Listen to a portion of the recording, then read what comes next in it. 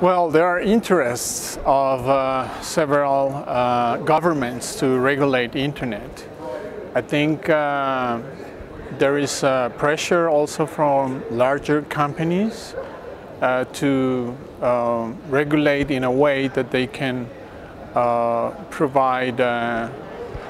more income for their companies and getting more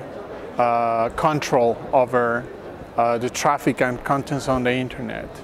We believe as civil society organizations that